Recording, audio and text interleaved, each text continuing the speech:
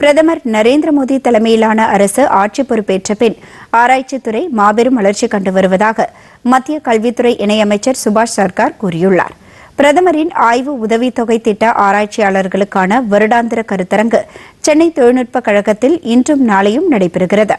இதில் பங்கேற்று பேசிய அமைச்சர் சுபாஷ் சர்கார், சமூகத்தை முன்னேற்றவும் நாட்டை சக்தி வாய்ந்ததாக உருவாக்கவும் பிரதமர் நரேந்திர மோடி முனைப்புடன் செயல்பட்டு வருவதாக கூறினார்.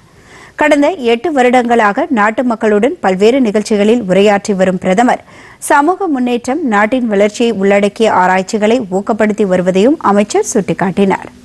ஸ்டார்ட் அப் நிறுவனங்களுக்காக பல்வேறு திட்டங்கள் செயல்படுத்தப்பட்டு வருவதையும், புதுமையான கண்டுபிடிப்புகளுக்கு ஆதரவு வழங்கப்பட்டு வருவதையும் அமைச்சர் நிகழ்ச்சியில் குறிப்பிட்டு பேசினார்.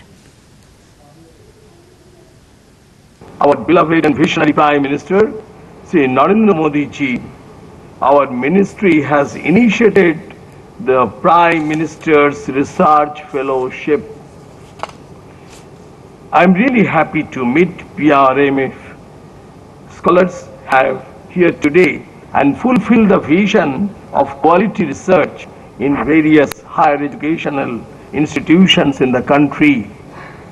It seeks to attract the best talent into research and thereby realizing the vision of development through innovation in cutting-edge science and technology domains, and focus on national priorities and to fulfill the vision of Atmanirbhar Bharat.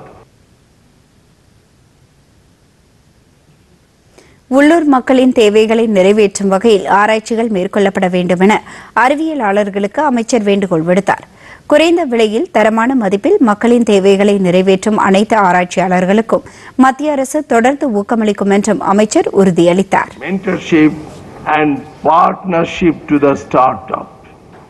Our scientists must commit themselves to addressing problems of affordable healthcare, housing, clean air, water and energy, agriculture productivity and food processing. While science is universal, technology must be local for providing solutions relevant to the local needs and conditions.